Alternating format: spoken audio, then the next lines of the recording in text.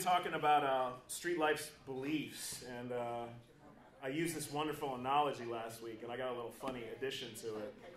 But I mean, when you think about it, we all have primary aspects of being a human being, and I mean, it is true that all these things make up human beings, like skeletal systems, respiratory systems, muscular systems, circulatory systems, digestive systems, and nervous systems, although that slide is cut off, right?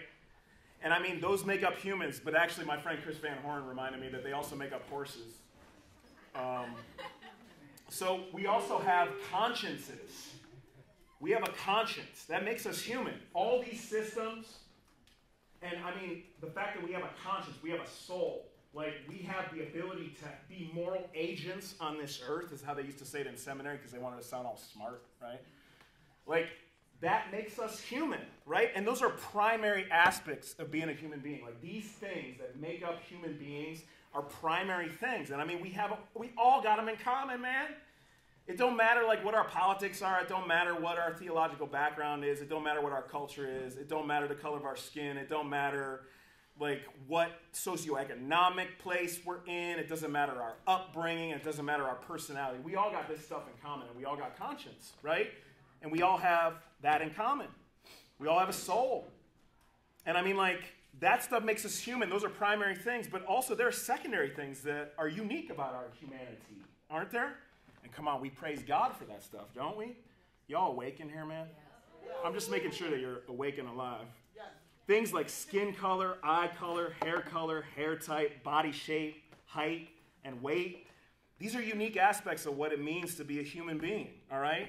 However, those could be called secondary aspects of being a human. I mean, those are secondary things. I mean, we all have the primary skeletal, muscular, digestive, soul part of us, right?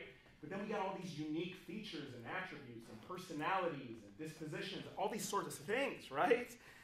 And I mean, we so easily divide over secondary aspects of being human, don't we? Don't we? That's what we do, man. We got an issue with that as human beings.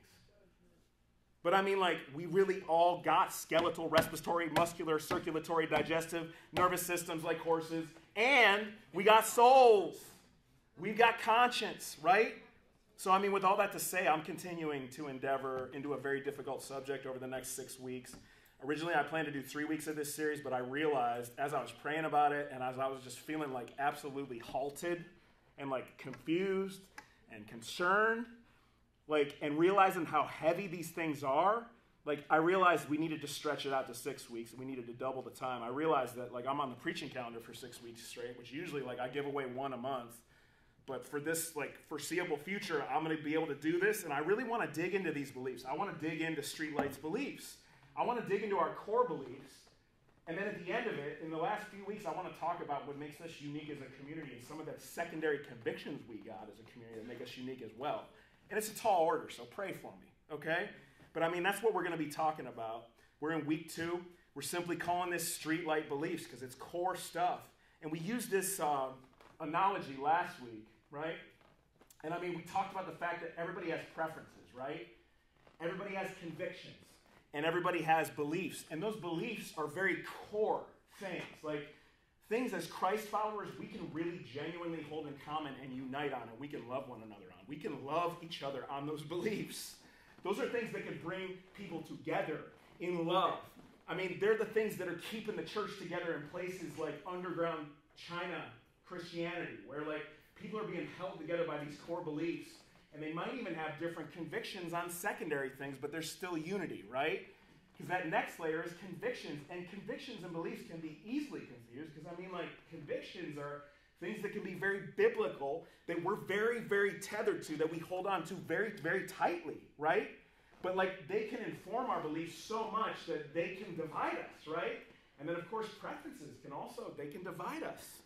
Like, preferences are things like, do we like the style? Do we like that they did reggae today? Like, did somebody maybe today went, oh, reggae, man, I hate reggae. I'm going to leave this church. You know, like, people think about that kind of stuff in our culture. They do.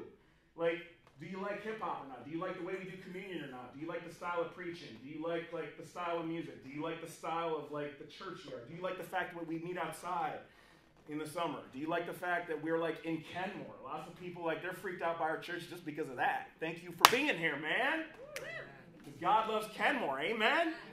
Y'all still awake out there? Good. Listen, again, it has to be said. These things can divide us. Preferences and convictions can divide us. And sometimes even beliefs divide us.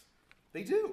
Because as followers of Jesus and human beings, we often think we can reinvent things, and then they end up being worse than the original. Can I give you an analogy? We had to get a new can opener recently.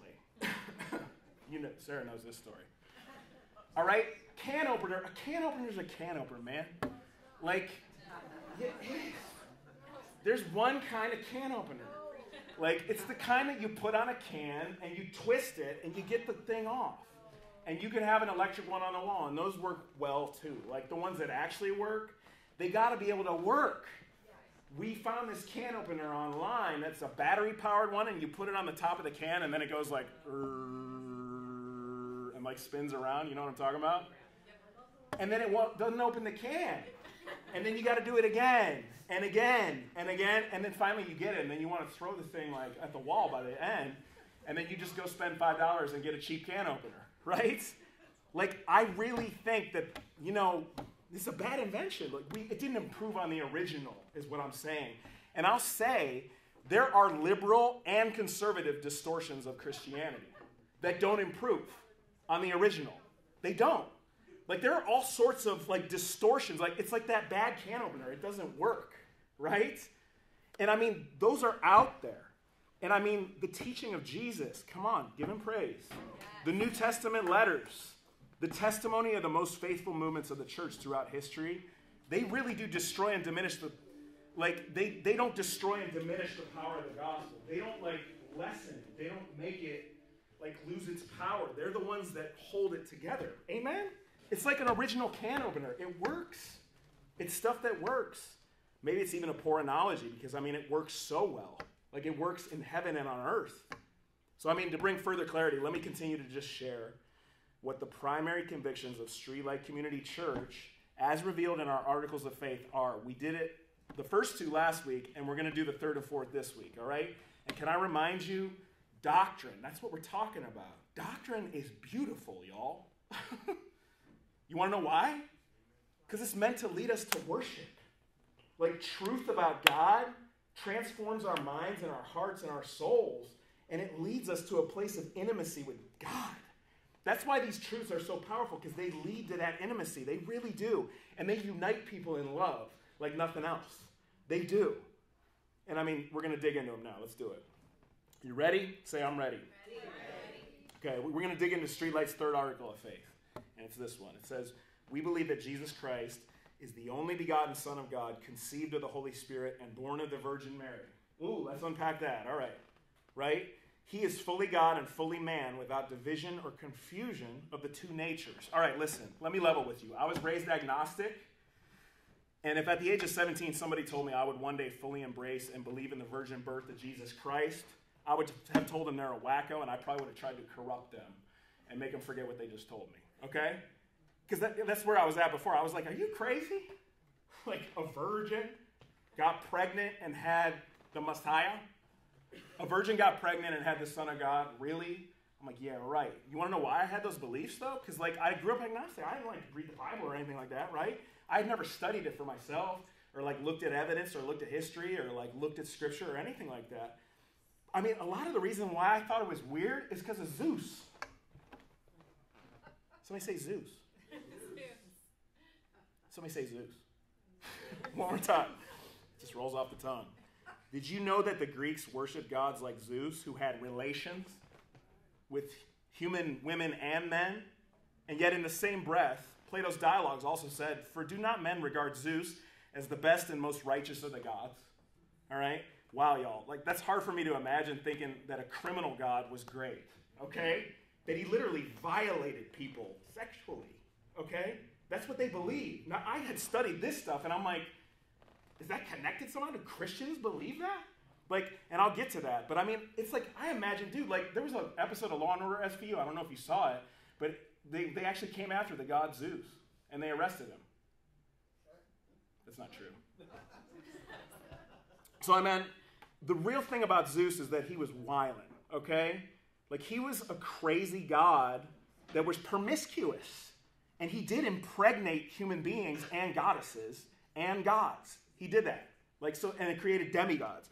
So I used to think of that kind of stuff, and I know you're going to think I'm crazy, but you can understand why am I pre-believing in Jesus and being filled with the Holy Spirit days. I thought this idea of a virgin birth was messed up, it was twisted, or it was just untrue. It's just too much to get your head around. It's just too weird, it's too bizarre, it's too supernatural, it's too phenomenal, right?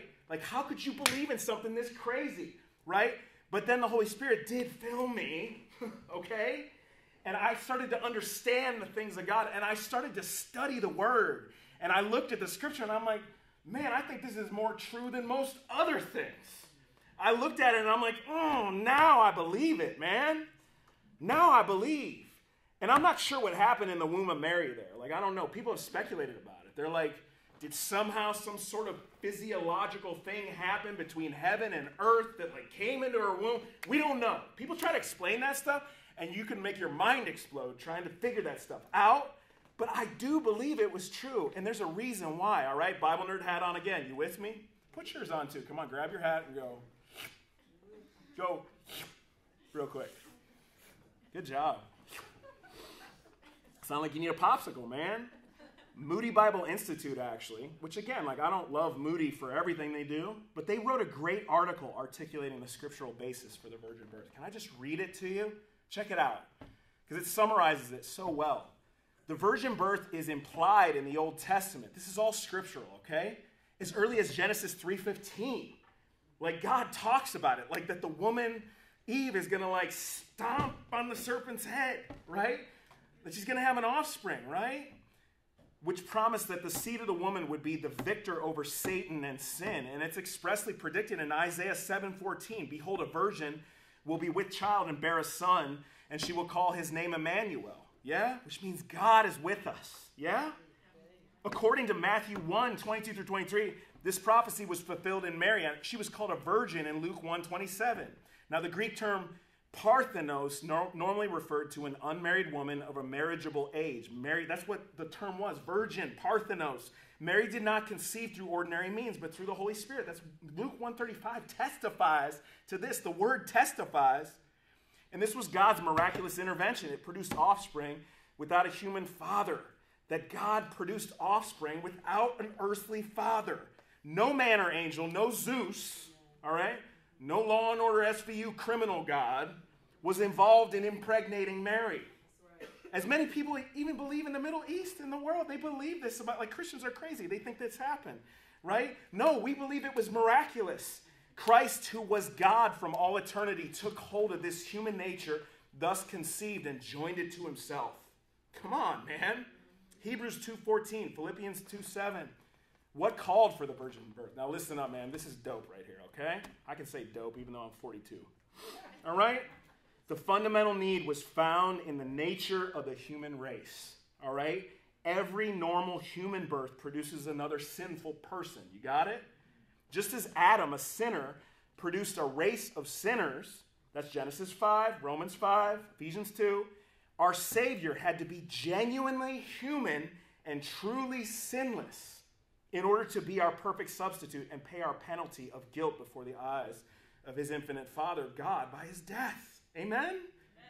1 Peter 1:18-19 and Hebrews 9:14 testifies to this, that Jesus willingly wanted to give up his life, but first he was truly sinless and tempted in every way, as we are, yet without sin. We're going to get to that too. Now, this doctrine stands at the heart of the Lord's person and saving work. Without the virgin birth, would there be salvation for sinners like us?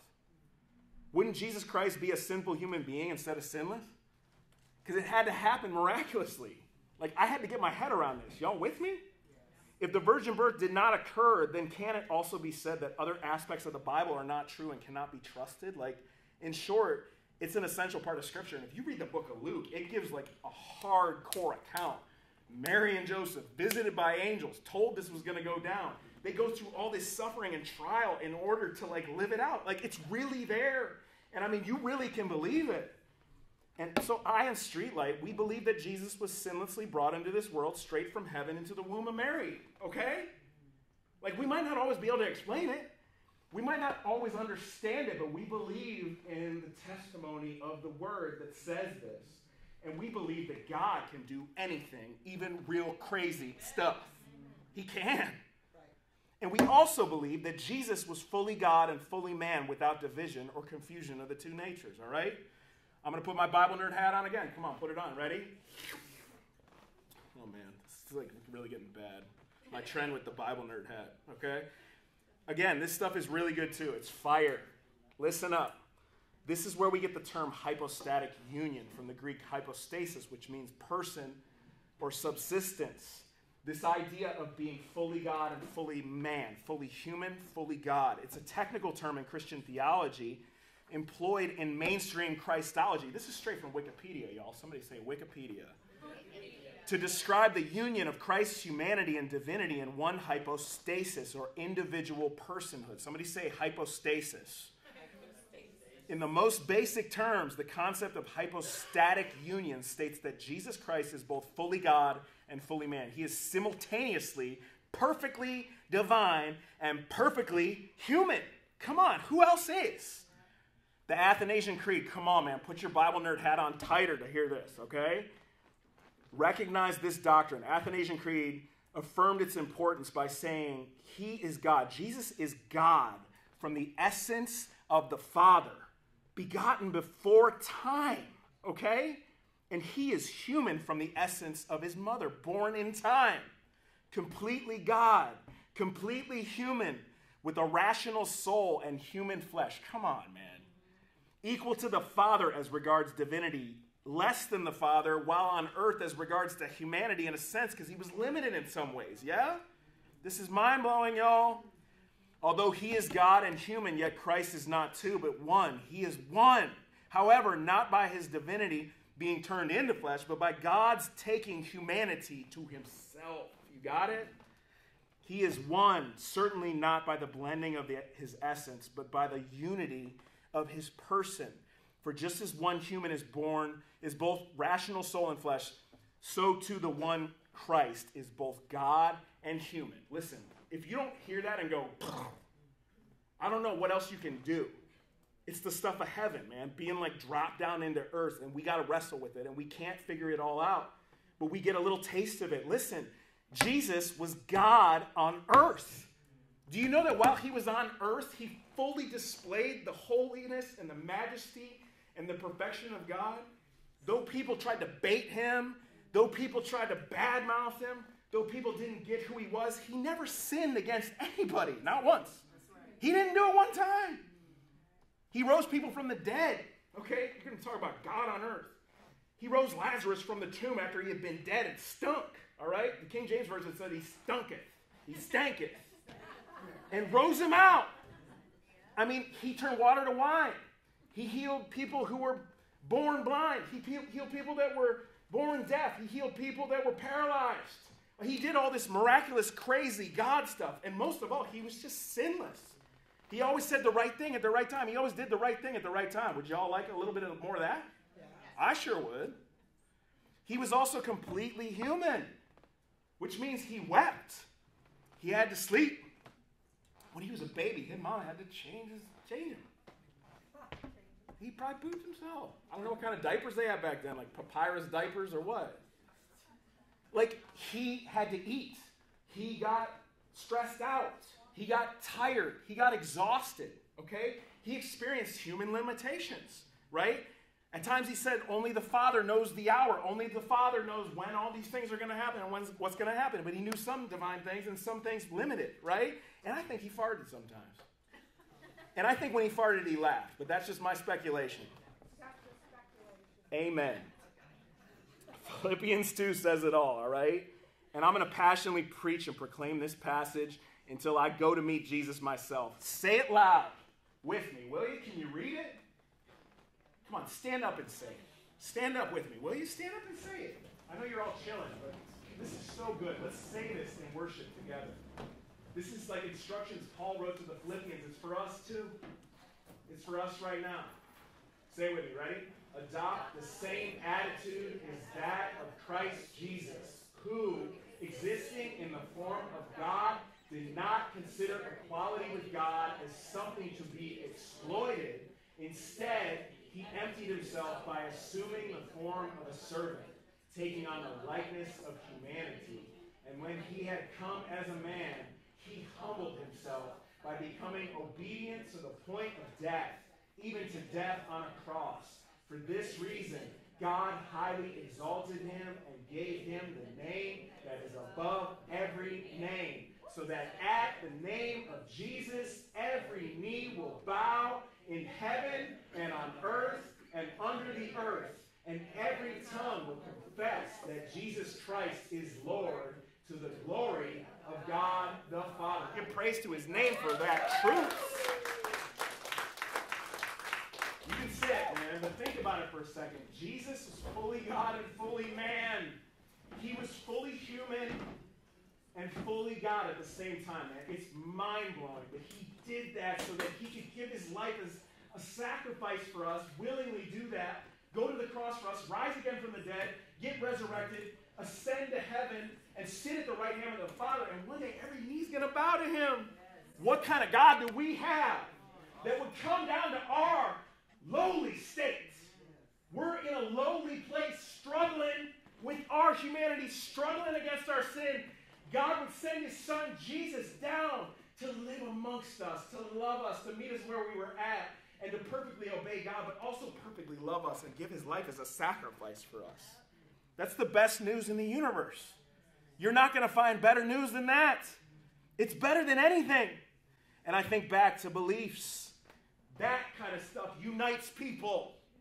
Jesus' humanity and Jesus' divinity unites people. It does it all across the globe. I mean, it's the kind of conviction you can have that just, it brings people together in love. It's what it does. All right, you ready for the next one? The next article of faith is this. We believe in the Holy Spirit, one of the three persons of the Trinity, who convicts the world of sin, of righteousness, and of judgment. He is the life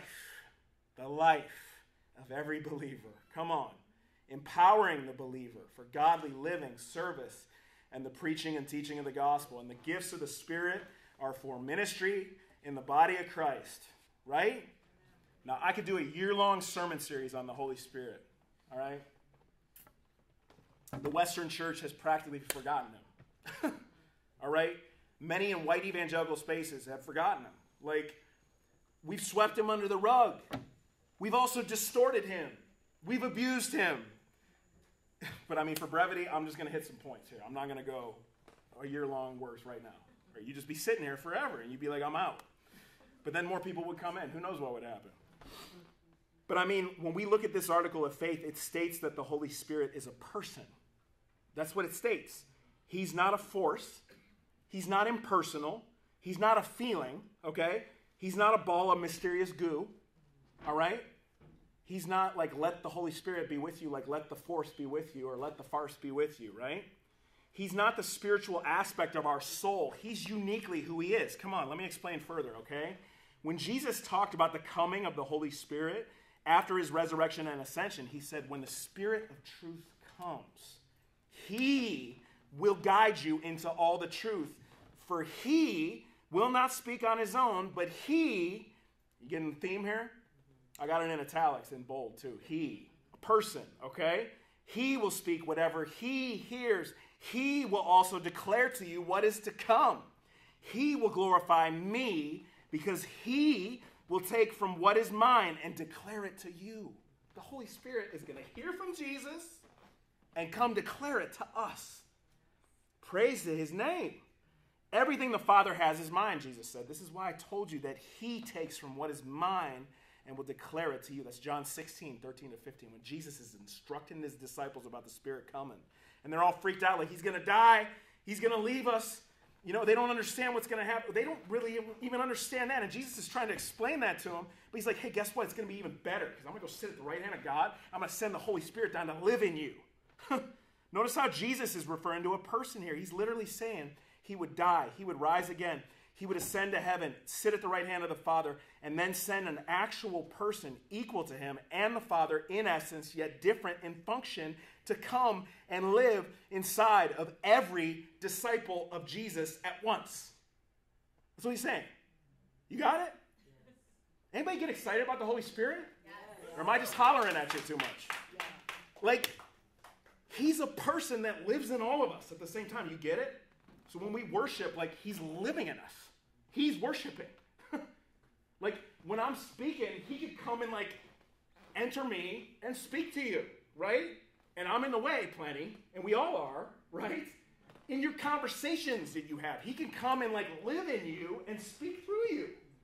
And, like, overcome who you are and overcome your flesh. And he'll, like, come, and the very words of God will come through you. And you don't deserve that, and neither do I. And none of us are perfect vessels. But he comes and lives in us. Yeah? Yes. Now, the Holy Spirit came to convict the world about sin, righteousness, and judgment. About sin, because people do not believe in Jesus. This is Jesus' words from John 16, 8b through 11. About righteousness, because Jesus went to the Father, and his disciples would no longer see him in the flesh. And about judgment, because the ruler of this world had officially been judged through what Christ accomplished. Yeah? The Holy Spirit convicts genuine disciples of Jesus of their sin. That's one of his functions. He comes and dwells in us, and we don't want to admit our stuff. We don't. We want to think we got it all together. All of us want to do that. And then the Holy Spirit comes in and is like, hey, Ben, yo, dude, you need to go apologize for that. Hey, Ben, you need to go do this. Hey, Ben, you need to say this. Hey, Ben, you need to confess this to God, all right? And then be healed of it and be forgiven. Be reminded you're forgiven because you are, right? The Holy Spirit convicts us of sin. And thank God he does. Because if we all just kept sinning against each other in the church or anywhere else, it'd just be a big old mess. But thankfully, he comes and lives in us and guides us. Isn't that good? And the Holy Spirit leads genuine disciples of Jesus into God's righteousness, right? Followers of Jesus after his resurrection and ascension are actually in an even more privileged era than when Jesus was on earth. Did you know that? Because of the Spirit. It's true. Because Jesus, and again, I've said over and over, like, I wish I was there. I'd love to just talk to Jesus in the flesh. But because of the Holy Spirit, we have God in the Spirit living in us. Jesus now sits in a glorified state next to the Father right now. And he utters all the truths of heaven into the Holy Spirit who literally lives in us. Does it make you excited? Or am I just crazy? The Holy Spirit has an eternal confidence that gets infused into us. He knows that Satan is done for. He knows it. He has greater authority than Satan, and he empowers the Christ follower to stand right in Satan's face and make him cower. The Holy Spirit can give you such boldness that you're just like, boom, stomp. There's nothing you can do because you have no hold on me because of the Spirit. Devil can't kill me. No, he can't. I'm telling you. Wait till he drops that one, man. Listen for it. The Holy Spirit is the life of every believer. He empowers the believer for godly living, for service and the preaching and teaching of the gospel. Yes, the Spirit-filled life like fills us with the word and fills us with truth and fills us with encouragement and fills us with love and fills us with kindness and gentleness and faithfulness and joy. He's the one that does it. We don't get joy on our own. We can pollute ourselves and not let him in. But we don't get that joy on our own. He fills us with it. And we want to stay in a place where we're tapping into that over and over because there ain't nothing better, y'all. There ain't nothing better. Not only all that, the gifts of the Spirit are for ministry in the body of Christ. Whew! Now, I could take months to explain this, all right? But passages like 1 Corinthians 14 speak of how the Spirit can move in a gathering of Christ followers. He can move, yeah? Say, he can move. Plus, the book of Acts testifies to the miraculous things of the Spirit in the early church. And these things are still happening through disciples of Jesus all around the world, even in America. The Spirit hasn't shut down. He ain't done. And if you just want to like read on this, man, read the deep dive I put together. And I pulled this excerpt just talking about all the things the Holy Spirit did in the book of Acts. And it's after Jesus rose and ascended and lived at the right hand of the Father and sent the Spirit down. And miraculous things kept happening. And guess what? They've been happening for 2,000 years. All right? The Spirit ain't done moving. He sure ain't done moving in Kenmore. He sure ain't done moving in Akron. He sure ain't done moving in the midst of the lives of people that are struggling and hurting and going through a living hell on earth. He's not done, okay? And he wants to show who God is to people that desperately need God, okay? I'm not talking about hucksters here, man. Like, there are garbage exploiters of the Spirit that just want to make a big buck and live in a mansion, okay? And knock people out on a video, okay? And want to get on camera and want to, like, say everybody can be healed whenever they say so. That's not what I'm talking about here. I'm talking about the Holy Spirit, the one that actually does heal, the person of God, the third person of the Trinity that lives in believers, and at times we participate in his work, okay? And I firsthand, I've directly experienced the Holy Spirit giving me visions. Like, I have been in visionary states of seeing heavenly things, and I can't explain it, but I know it was the Spirit, okay?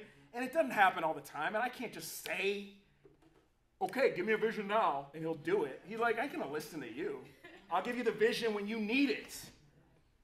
He's given me dreams that are like crazy, prophetic stuff, man, where I've like seen into a heavenly realm at times, seen something that's happening with somebody. I could tell stories, y'all. If you want to hear them, come ask me. I got them. He's healed me physically on at least 6 separate occasions. The Spirit has. He healed one of my kids physically on one occasion. It was crazy. She just like prayed for it and it just happened. She had the flu. We were about to go on a road trip. And then she prayed and like the flu just went away. And then we left on a road trip. And I was like, thank you, Jesus, for letting us go on this road trip. Although he doesn't care about that, okay? He drove a demon out of a friend of mine before he gave his life to Christ a month later. He drove a demon out right in the living room and like shut the voices that were happening in his head and made him leave and like made this friend like free and clear of that, right? And he no longer heard those voices like speaking into his mind about suicidal ideation and stuff. Praise God. There's psychological reasons why this stuff happens too. But I mean, the Holy Spirit is real. Driving a demon out of my family member on numerous occasions before they came into a relationship with Jesus. That was another thing I saw. And also the Holy Spirit has filled me in a new way where I began to speak in a heavenly language that I knew only God could understand. And it was the weirdest thing in the world. And it still happens. And at the same time, he completely has removed anxiety from me. You ever experienced that before? He's completely removed depression from me. He's like filled my soul with joy, like when I was feeling terrible and empty and awful and like awful garbage in my being. And I've experienced like the power of God come and free me. Have you experienced that freedom before? Yes. But all in all, the greatest ministry of the Holy Spirit is the fact that he keeps us in intimate relationship with Jesus day in and day out. Yes. That's the greatest thing about him. It's not all that miraculous stuff. All that stuff is icing on the cake, man. The actual cake is the fact that he keeps us in intimacy with Jesus, yeah? Now, Mission Control at NASA's Johnson Space Center in Houston is the hub of human spaceflight, okay? The building is staffed 24/7 with flight controllers who constantly monitor the International Space Station and the humans living on board. That's what they do, all right? So these flight controllers hear vital information from NASA leadership, and then they speak that info into the spacesuits and space capsules that hold the astronauts who need to hear it. That's what they do. So there's like Father NASA, all right? There's Mission Control, who sits at the right hand of NASA and speaks what needs to be said into the astronauts, all right? The human beings who have the voice of Father NASA coming in through all this, right? So Father NASA speaks it to Mission Control. Mission Control speaks it to astronauts. And then they hear the truth they need to hear to be on mission. Yeah? And that's what the Holy Spirit is. It's like we're all on this crazy mission for Jesus. Somebody say it's a crazy mission. It's wild. Living for Jesus is a wild, nuts adventure. Don't let anybody tell you different. Because he's going to ask you to do wild stuff and go into the unknown. And it's like we have fear, we have difficulty, we have struggle, we feel like out of our element, and Mission Control speaks the truth into us. Yeah? Mission Control is Jesus sitting at the right hand of God like, I got you. Here's some stuff you need. I'm going to help you through this mission. We're going to get you safely home to me. That's our God. That's what he does. That's the Holy Spirit. That's the Father. That's the Son. Yeah? Yep. Come on, give him praise real quick. Woo! I just can't preach that without blowing my voice out, I guess. God, we love you. We are thankful for the Godhead. We're thankful for the Trinity. We're thankful for the Holy Spirit. We're thankful that the Spirit lives in us. We're thankful that the Holy Spirit moves in miraculous ways and does miraculous things. And we're also thankful for the times where he moves through doctors and he moves through psychology and all that. We're thankful for everything the Spirit does and all the means by which he uses your people. We're so grateful for his power. And Jesus, we are grateful that you did come to earth and you were fully in fellowship with God, helping to create the universe and the heavens and the earth. And you came down to earth as a human, limited, struggling, tempted, battling. And you were fully God and you were fully human. And you came born of a virgin birth. You came in untainted to this earth just to give us a taste of heaven. And we want a taste of it now. And we want to continue to taste it. In Jesus' name, amen. Amen. Come on, y'all. It's good. Give God some praise, man.